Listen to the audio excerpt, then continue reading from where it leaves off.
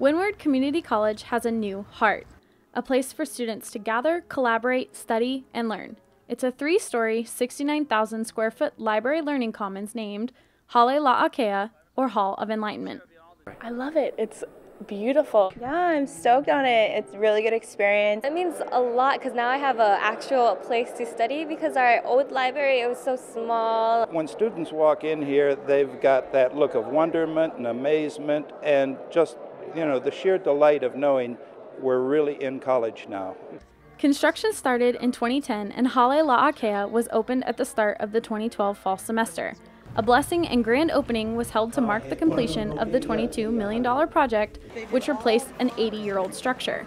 Now the college's library, computing services, media center, and student services and labs that used to be scattered across the campus are all in one very impressive building.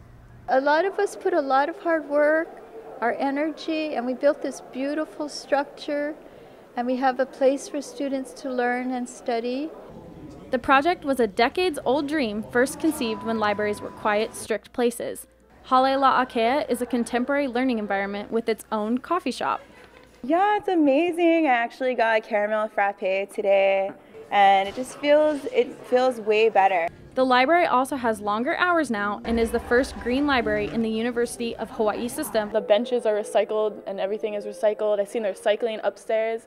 It's awesome. Administrators say this is just a beginning. The college hopes that Hale Laakea is a magnet that brings the community to the campus, as Windward looks to continue to expand its programs and facilities for things like Hawaiian studies and biotechnology. We also want to get in on the ground floor on sustainable agriculture and aquaponics. Another dream that will one day become a reality, like Hale Laakea.